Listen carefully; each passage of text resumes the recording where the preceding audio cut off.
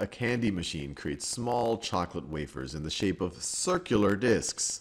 The diameter of each wafer is 16 millimeters. What is the area of each candy? So the candy, they say it's the shape of circular discs, and they tell us that the diameter of each wafer is 16 millimeters. So if I draw a line across the circle that goes through the center, the length of that line all the way across the circle through the center is 16 millimeters. So let me write that. So the diameter here is 16 millimeters. And they want us to figure out the area of the surface of this candy, or essentially the area of this circle. And so when we think about area, we know that the area of a circle is equal to pi times the radius of the circle squared. And you say, well, they gave us a diameter. What is the radius? Well, you might remember the radius is half of diameter. It's the distance from the center of the circle to the outside, to the boundary of the circle. So it would be this distance right over here, which is exactly half of the diameter. So it would be 8 millimeters. So where we see the radius, we could put 8 millimeters.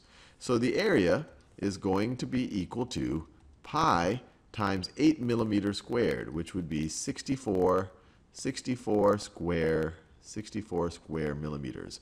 And typically this is written with pi after the 64. So you might often see it as this is equal to 64 pi millimeters squared.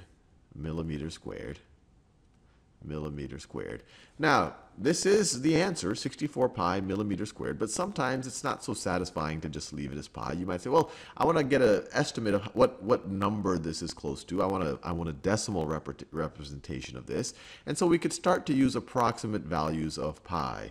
So the most rough approximate value that tends to be used is saying that pi, a very rough approximation, is equal to 3.14.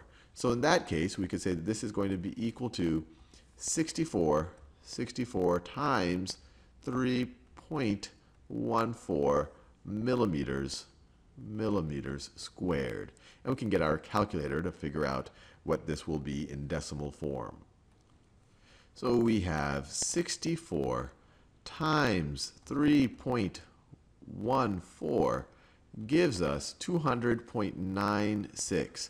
So we could say that the area is approximately equal to 200.96 square millimeters. Now, if we want to get a more accurate representation of this, pi actually just keeps going on and on and on forever, we could use the calculator's internal representation of pi, in which case we'll say 64 times, and then we have to look for the pi in the calculator. It's up here in this yellow, so I'll do this little second function. Get the pi there. Every calculator will be a little different, but 64 times pi. Now we're going to use the calculator's internal approximation of pi, which is going to be more precise than what I had in the last one. And you get 201. So let me put it over here so I can write it down. So a more precise is 201, and I'll round to the nearest hundred. So you get 201.06. So 201. So more precise is 201.06 square millimeters. So this is closer to the actual answer because the calculator's representation is more precise than this very rough approximation of what pi is.